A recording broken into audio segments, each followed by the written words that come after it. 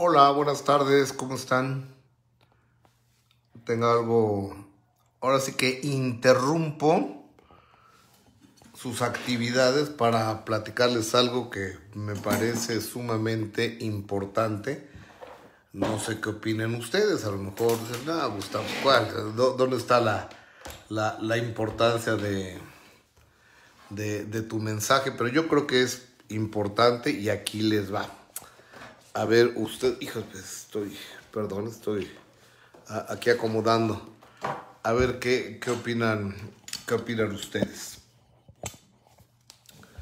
Resulta que hay dos noticias que quiero adelantarles antes de que den las 3 de la tarde. Una, ya salió la resolución de los jueces de lo que la señora Gabriela Spanic me tiene que pagar por gastos y costas de un juicio de las 3 instancias que la señora terqueó, insistió, volvió a terquear, que no, que sí, que yo, que es un mendigo abusivo, ya sabes, un misógino que me odia y que me destruyó. Y luego fue a hacer una bola de mentiras. Ella fue a decir que le embargué la casa con granaderos. Imagínense, fue a decir ahí al reality ese el de la casa de los conflictivos, digo los famosos, eso fue a decir la señora Spanic, cosa que es una total y absoluta y reverenda mentira, porque no se ha hecho. Acaba de salir ya la resolución del juez que tiene 5 días empezando hoy, o sea, tiene martes, miércoles, jueves, viernes y a más tardar el próximo lunes para pagarme esa cantidad. ¿Cuál es la cantidad? Ya lo puse en mi sitio web, que es www.gustavoadolfoinfantetv.com, y a partir de este momento yo les voy a pedir a las instituciones de niños con cáncer que me hagan favor de ponerse en contacto con este que les habla, con un servidor tras de aquí de las redes sociales, porque ese dinero la próxima semana lo vamos a donar íntegro a ustedes. Completito, total, todo.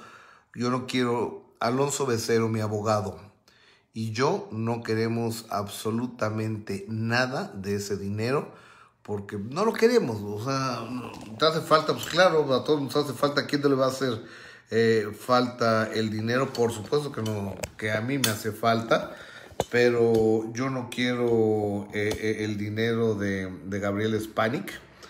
Yo lo que quiero es que ese dinero llegue a una institución de niños que lo puedan utilizar.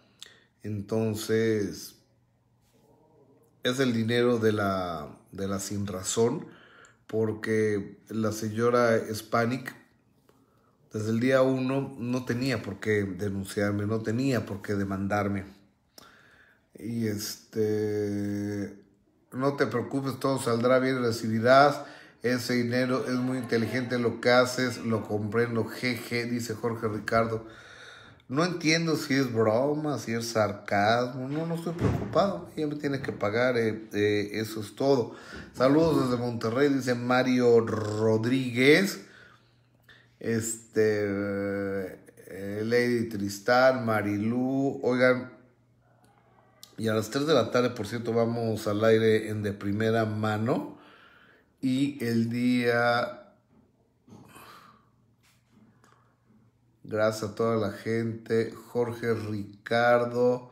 Solo que las personas entren a tu página para que así puedas ganar dinero.